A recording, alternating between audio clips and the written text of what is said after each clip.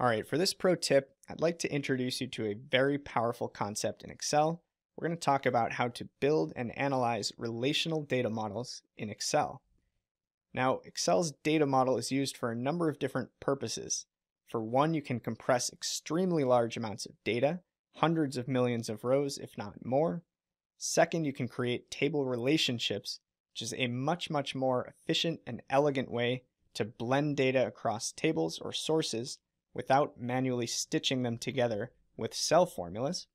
And third, you can add brand new calculated columns and measures using a formula language called DAX, or Data Analysis Expressions.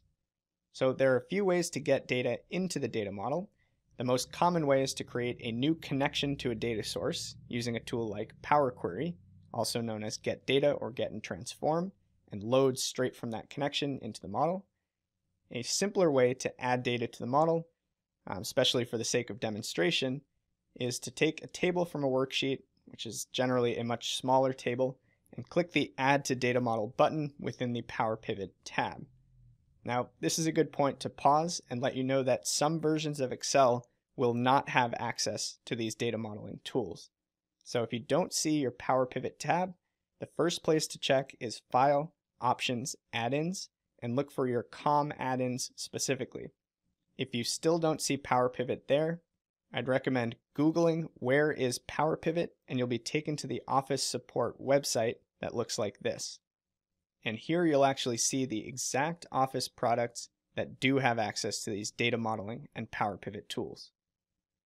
Now, assuming you do have access to the data model, once you've added your tables to the model, you'll be able to manage or edit your data model window and see a few different views like you see here. On the left, we have the diagram view, in which case we see our tables appear as individual objects, and that's where we can create the actual table relationships between them based on things called primary and foreign keys. On the right, we have our data view, which is a more traditional kind of tabular layout, but the beauty of the data model is that once these relationships are defined, once you've created what we call a relational data model, which for the purpose of this lecture, I'm defining as a group of related tables, then we can insert a pivot table to explore and analyze the data across all of these related sources in one single view. And that's why we call this a power pivot. It looks and feels exactly like a regular pivot table, but it's sitting on top of a data model. So common use cases here, combining information from multiple sources without actually mashing it together by merging or using functions like lookup or index. And two, this is the foundation for building robust business intelligence solutions that can integrate and blend data sources from all sorts of places like sales data, HR, finance, marketing, etc. So with that, let's jump into Excel. I'm going to run through an extremely quick, very brief demo to showcase some of what these data model and Power Pivot tools can do. All right, so if you're feeling brave and you'd like to follow along, head to your table of contents in your Pro Tip workbook. We're looking for the purple analytics tips here, and let's jump into the data modeling demo. It's a 4-star demo. We'll go ahead and link out to that sheet. And what we're looking at here is a table called transactions.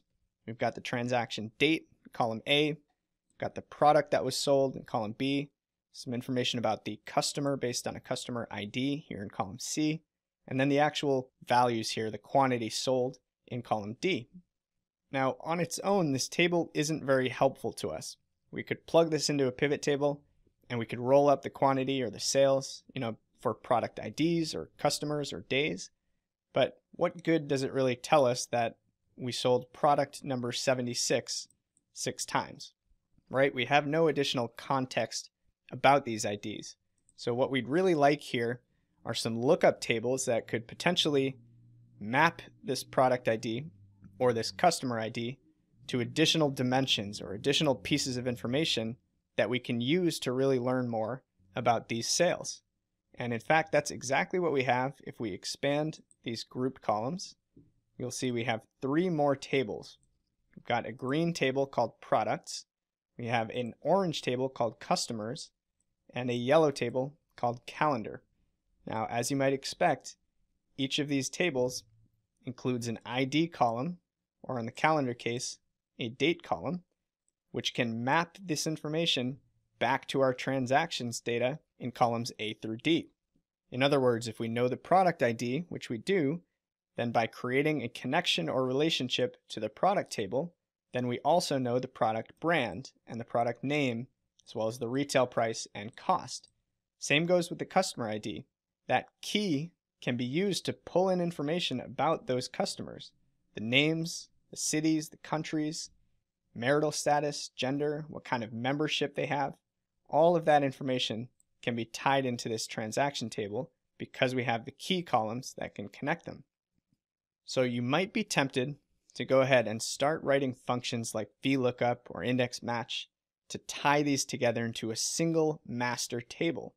Because in old school Excel, we're used to needing a single table or a single source for our pivot tables. That was always the one big limitation of pivots.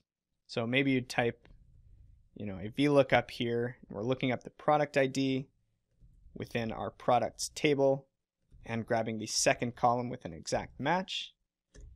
And boom, there we go. We have our product brand now in column E.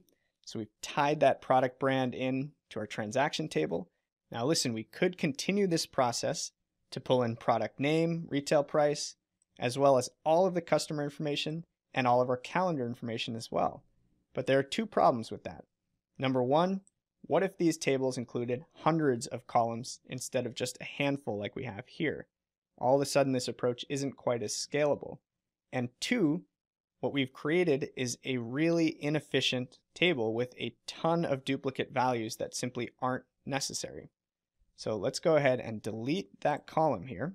And I'm going to show you the more elegant, the more sophisticated approach to accomplish the same thing using the data model. So I've already added these tables to the data model, but if you'd like to practice yourself, you would select an individual table, drill into your Power Pivot tab, and click this Add to Data Model button right here. Now, because I've already added them, we can go to our Manage button, which will open up the data model window. Here we're in our data view by default. We can see these 4 tables in tabular format as separate tabs, and diagram view, which actually shows each of our tables as an object on the canvas.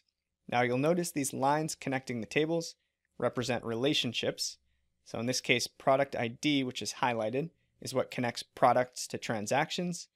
We have our customer ID, which connects customers to transactions.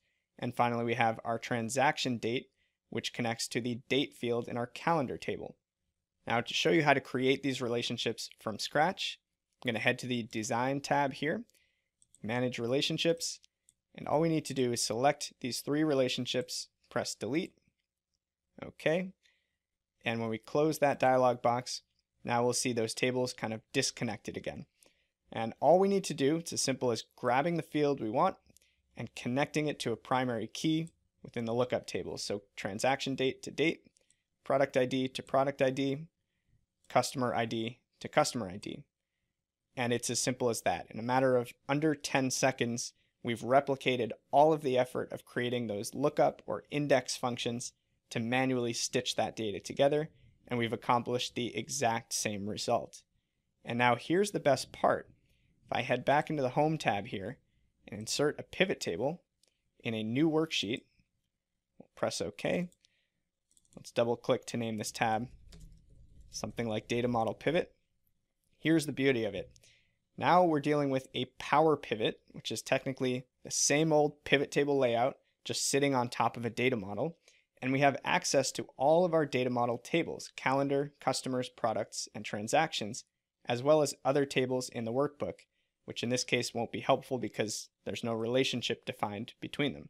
So if we drill into our transactions table, you'll see a few different measures here that I've defined: transactions, total quantity, and revenue. These were designed with a language called DAX, which is out of the scope of this course, but it's something that I do cover in my Power Query, Power Pivot, and DAX course. So let's grab total quantity, pull that into our values here, and now we can access any one of our other tables and break those quantities down in all different ways, like by product brand on rows, for instance. Here we can see that American product sold 1,200, Atomic product sold 695. We can grab a field from our customer table as well, like the customer city, drag that in as secondary row labels, pull product brand out. So as you can see, I'm manipulating this pivot exactly like I would manipulate any other pivot table in Excel. The only difference is that now I'm able to access fields across 4 different tables that are connected only with the relationships that we defined within the data model. Incredibly powerful stuff.